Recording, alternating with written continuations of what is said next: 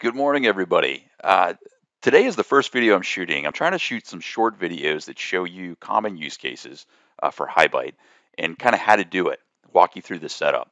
So this use case is around taking SQL data and pushing that into the UNS. So this could be data from an MES system, from a maintenance system, and you want to get that into the unified namespace, in this case an MQTT broker, so other applications can access it. So quick jump in.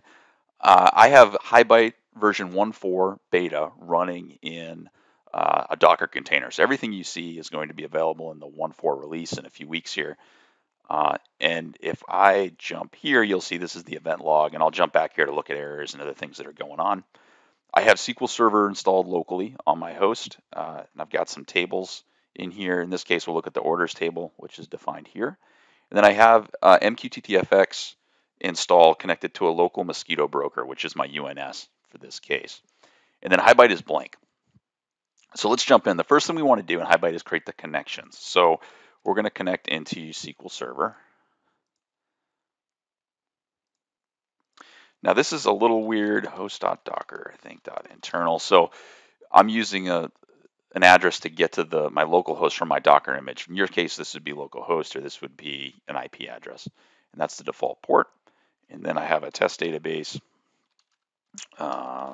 Aron, super secret password, and I submit that. So my connection's created. Now I want to define an input and test that connection. So I'll define an orders input, and I'll hit Object Explorer. And what this is doing is it's grabbing all the tables and stored procedures in the database. Basically this view here. Now if that doesn't work, I would jump into my event log and look at the error message that was produced when I try to do that browse, but it's working for me. And if I select orders, I can see these are the columns available in that database. So there you go. And then I can write any SQL query I want here. Select everything from orders. I only have 2 rows, so this isn't a very big query. HighByte will return the first result for me and show me the data for that. If I had a lot, I might want to do something like top 5 or limit it. But in any case, I've browsed, I've grabbed the input, read it, everything looks like it's working, so I'm going to hit submit. Now the second thing we want to do is create a connection to our UNS. In this case, that's over MQTT.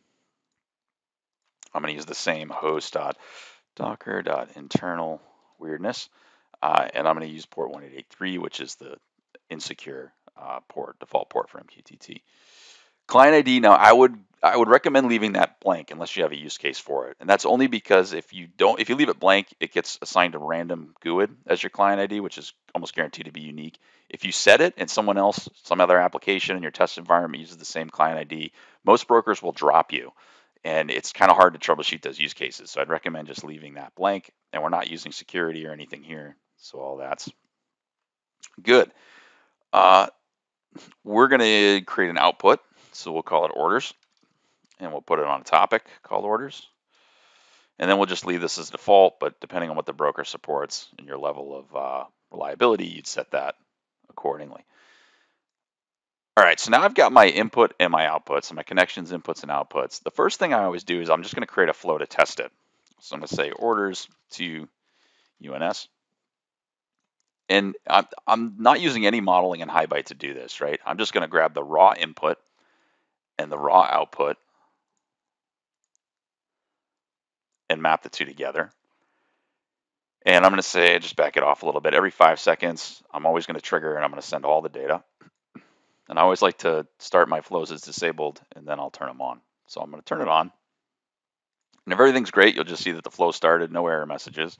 And if I bring over the MQTT broker, you'll see even better, the messages are coming through. And this is basically an array of the rows, right? And you'll see, interestingly enough, ID is not included in the second one because if you remember, ID is null, so there's no value, so we'll just not include that.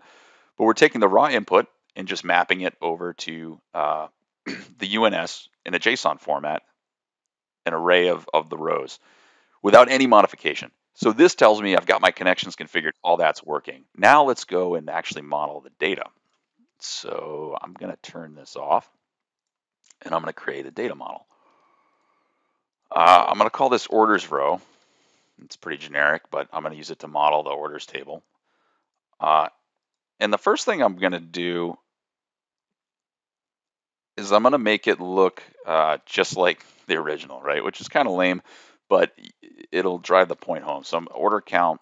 So I'm just going to copy the names over into the model. Order date, start date, complete date, and then we had an ID that was used.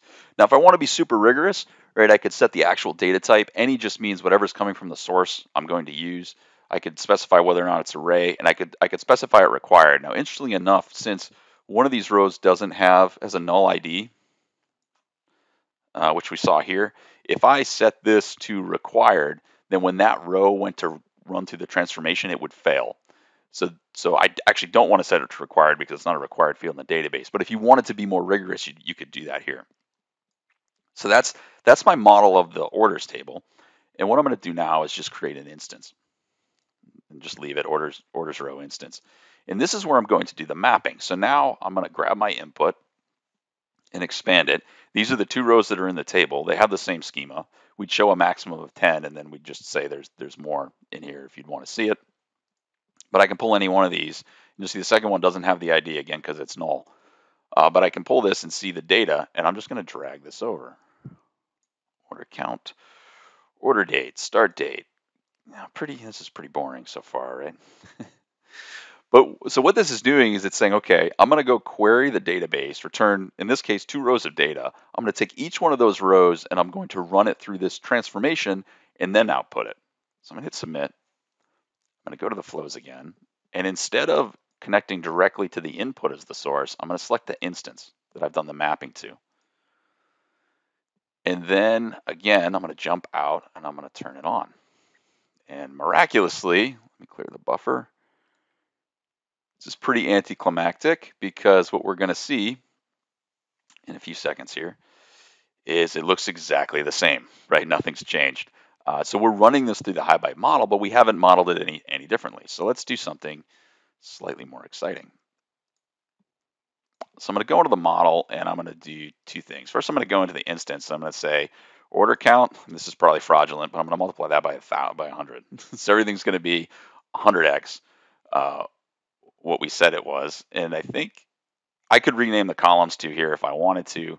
I could add additional columns and map in OPC data or data from other sources, but you kind of get all that. I'm just going to say, I'm just going to multiply this number to show you that it's actually running through the transform.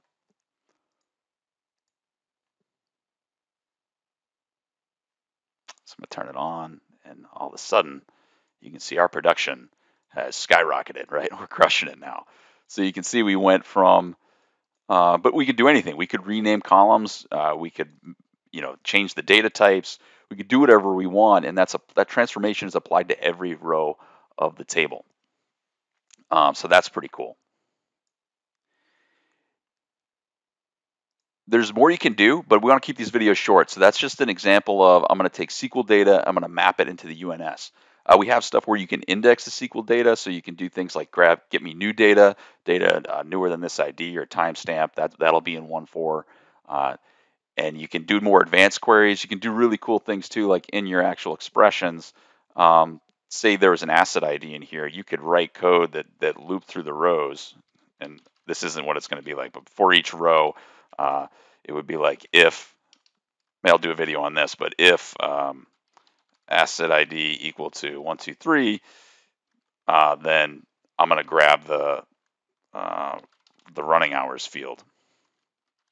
And again, this isn't the exact syntax, but you get the idea where I can return multiple rows and then create an instance for each asset in the table and create my instance based on just that row. So I can queue off a certain row to pull data from that.